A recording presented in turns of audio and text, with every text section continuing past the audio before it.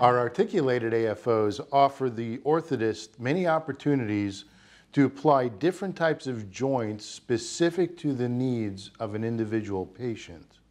In this particular case, I've got a double aligner with free dorsi and a plantar stop, and it's got a piece back here which can be adjusted by the orthotist to control where that lies.